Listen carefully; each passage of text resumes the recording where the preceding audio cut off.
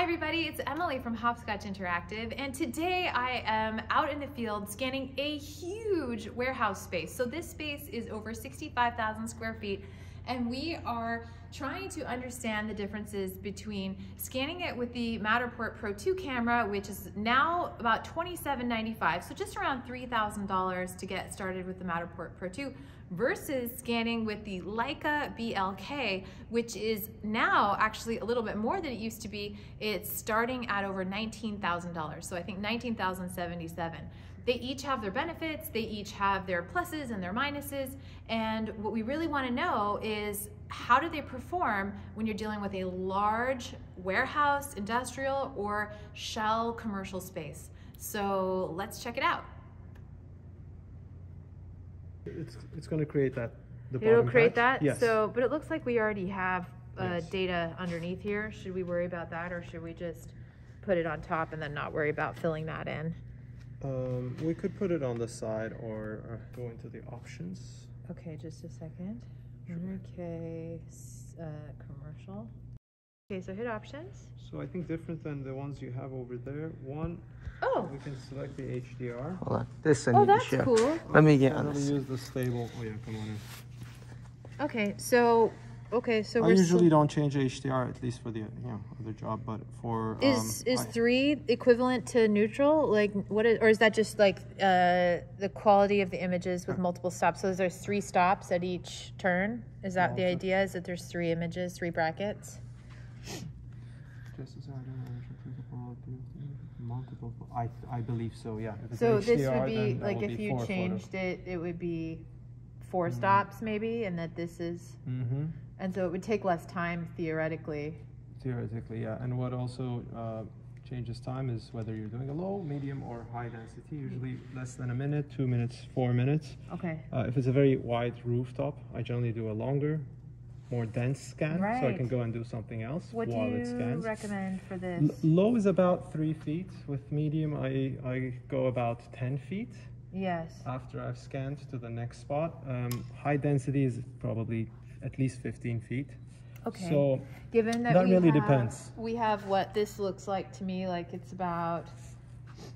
This is about, we might. Each of these I think represents what, 12 feet. So this is like 12, 24, 36, 48. So then if we wanted to do like 10 scans. feet in each direction or 20 feet in each direction. Yeah, I think like if we do 3 here and 3 here, we might.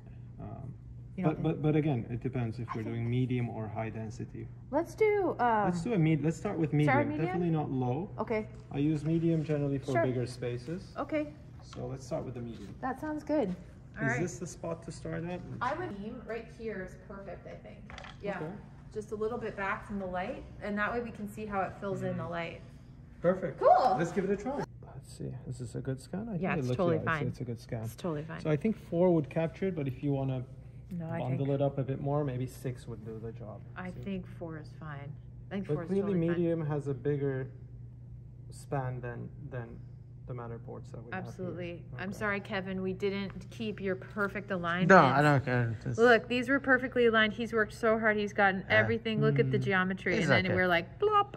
That's all good. Okay, so. But as long as it captures the space, it doesn't need to be aligned. Exactly. Right? It doesn't need to be aligned whatsoever. I think. Yeah, it's dropping here a little bit. Right, so maybe we put it next to the window line next. How did it do the light? It did the light really well. This window line is, I think, that one. You're right. I'm looking at this all wrong. Yeah, this is us over here. In a way, it's a shortcut, but in a way, it's not a shortcut, because if you had just spent this whole time doing another 6 to 10 scans in the area, you would have filled it in anyway. You may have had to have done a cortex conversion. But in this situation, we've added the BLK, so we have fewer scan points. They take longer per scan based on the density. If you've chosen low, medium, or high density, it's up to 4 minutes per scan. Also probably depending on however many HDR brackets you select. And then that's just gonna basically fill in these larger areas. So it's less, or it's more sparse, right? So the points are more sparse, But because we have this more robust camera, we're filling in a little bit more data, and we need less scans. So I wonder if it's truly a time savings. It must be in obviously for large open areas, but I think it's really interesting to see what kind of coverage we get here, like where we don't have this spray, right? And where the black dots are, that's where it didn't collect data. It actually removed data from underneath. So anywhere we have this sort of hexagon, the Matterport nadir patch, then this data will show up as empty in the 3D, in the dollhouse view. Here, interestingly, it's not really a hexagon, right? It's more of a circle. It's more of a circle. Closer to a circle. Closer to a circle. And then, yeah, but it does fill in a much larger range. Interesting stuff. And it won't have any problem with the sun because it's the LiDAR, right? Yeah. Yeah, so. Super cool. I believe so. So we could use either the Matterport or the BLK and put it close enough that it gets coverage exactly. of the circle. Exactly. Got exactly. it. That's the part that we're missing, is that underneath. And that's, again, if you're just being really particular about it. It looks like a partial eclipse. But it is. All right, guys, so this has been an awesome day. We have had a lot of fun. We had already done a large percentage of this property with the Matterport Pro2. I would say we had probably done about 80 to 90%, and we were going to try to fill in the gaps with our Leica BLK. What we learned is that the Leica BLK can really help us fill in those areas where we have a large space to overcome. And we set it at the low, medium, and the high density, which means up to 4 minutes per scan at that high density.